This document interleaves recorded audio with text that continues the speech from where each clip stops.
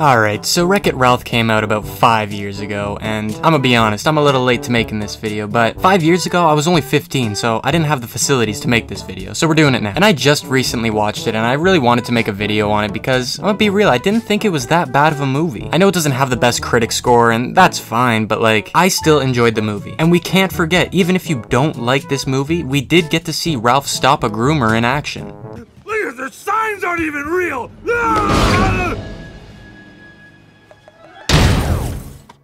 What the heck? Dang internet!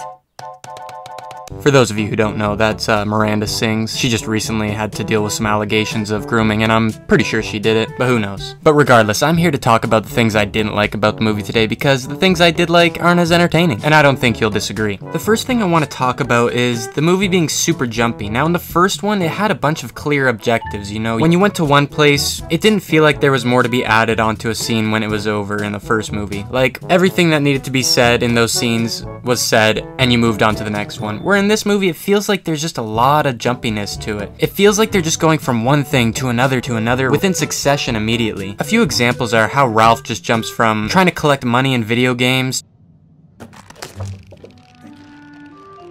Fish Wife's Amulet Wizard Quest, $3.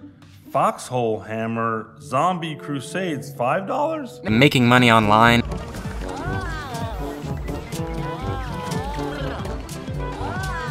creating a virus, destroying the whole internet. Experts are still trying to understand who or what the virus's intended target may be. It's just all over the place. The sequence of it just isn't as fresh as I'd like it to be. So that was just one of the first complaints I had. The second one I had was with the concept of the first movie just being completely thrown out the window. In the first movie, the reason why Ralph's game gets closed is because he's not in the game. Mr. Litwack! What's the trouble, sweetheart? The game's busted. I can fix it!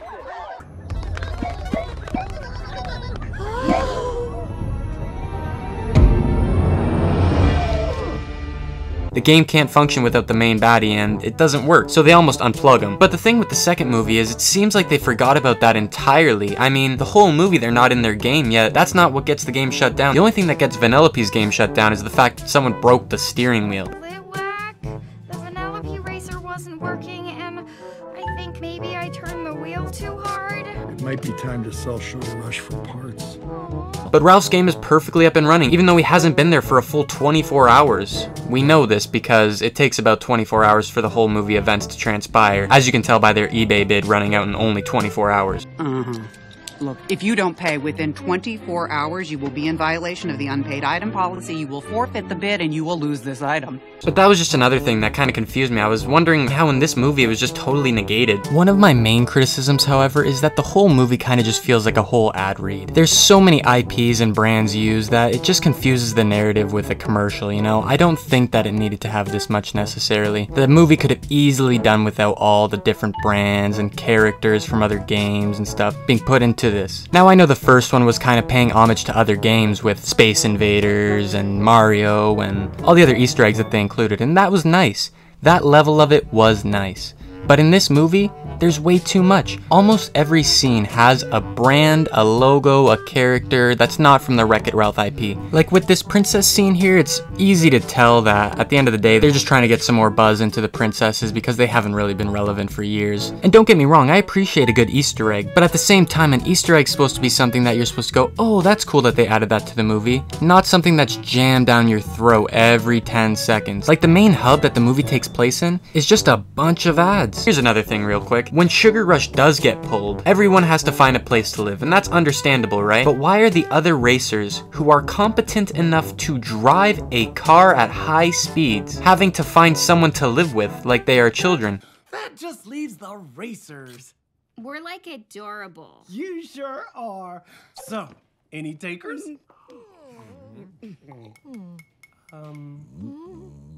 Anyone?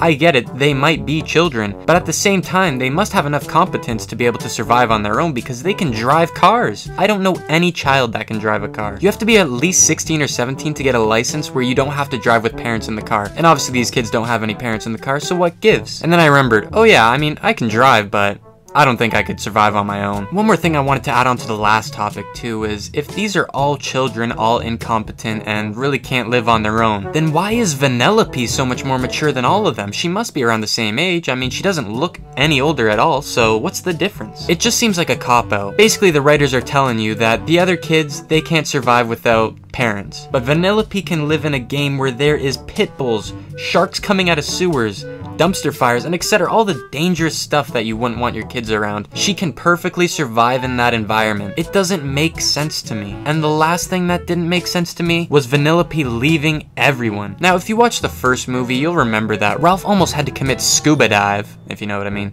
to save their world. It wasn't even his game, and he put his life on the line to save Vanellope. And I get it, she doesn't owe her entire life to him in the sense where everything he wants she has to do, right? But at the same time, have a little bit more respect for your friends, you know? You can't just go to the other side of the internet trying to find a whole new game and just leave everyone you knew that had your back behind. I mean, both these characters literally had a past of being completely alone, and once they finally found each other's friendship, everything changed for them and got better. But at the end of the day, it seems like Vanellope just does not appreciate it nearly enough to stay.